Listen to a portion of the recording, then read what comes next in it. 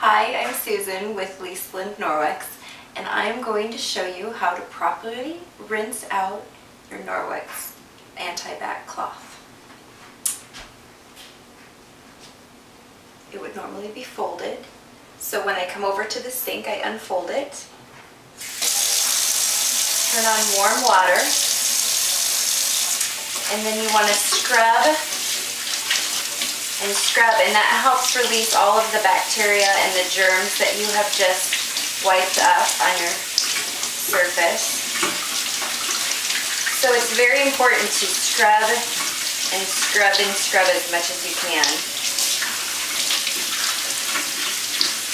And if you like, you can add a drop of soap if you just washed up chicken or something that's extra yucky. You can do that. So once you have it all scrubbed, you want to squeeze it and get all the excess moisture out. And then you can hang it up and it will be ready for the next time you need to use it.